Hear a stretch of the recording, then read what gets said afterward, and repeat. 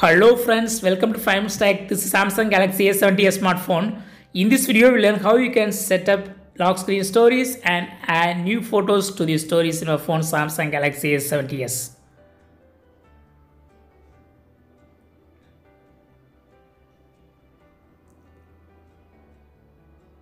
First of all, go to the settings in your phone and click on lock screen. Click on lock screen stories and click on set as lock screen.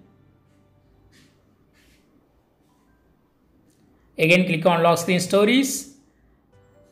Here you can add new photos from your gallery. Just click plus symbol and select the photo from your gallery. In a similar way you can set another photo.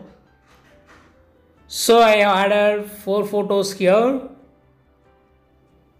You can add only 4 new photos, and these photos will be set in lock screen stories. That is, when you press lock screen button, each time photo will be appeared. See here. So when you press each time the lock screen button, the wallpaper will be changing each time.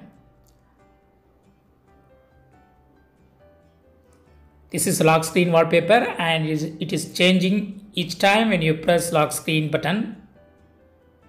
This is called lock screen stories. By default, there are some photos, some wallpapers, and they will be appeared. You can add 4 new photos that I have added and they are showing here.